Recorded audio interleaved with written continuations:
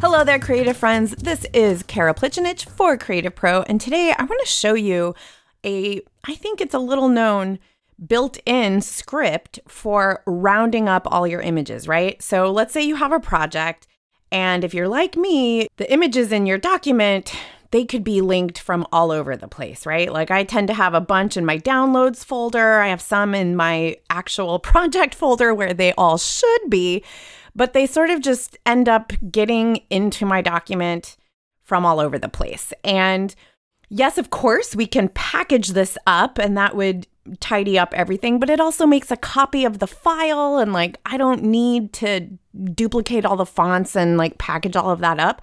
I just want to take all of these images and make sure that when I'm done with this project and I close the file and end up deleting these from whatever random location they may be in my downloads folder and stuff, I want to make sure that I still have a copy that's actually with the document. And it's so simple. So in the links panel, we're just going to click and shift click to select all of these. And then if we come up to the panel menu and we come down here to utilities, look at this, copy links to. So we can click on this and it's going to ask us where we want to copy this.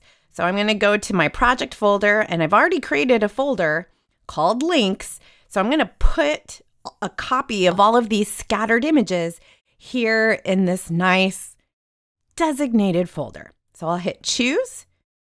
That's it. They have been copied.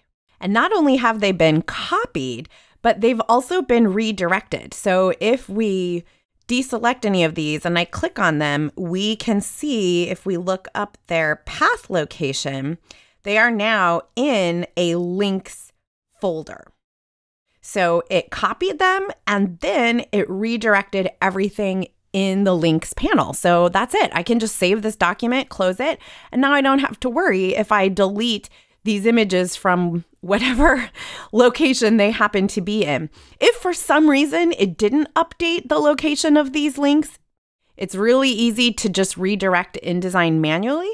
So if we just select all these again and we come back to the links panel menu and we choose relink to folder, you can see it's already directed to this folder here, but if it wasn't, we would just navigate to this and then click choose and it would relink them. So I hope that gives you some comfort so you don't have to worry about losing your files, and you can also clean up your system so you don't have to hang on to a random scatter of project files. Thanks for watching, and I will see you next time.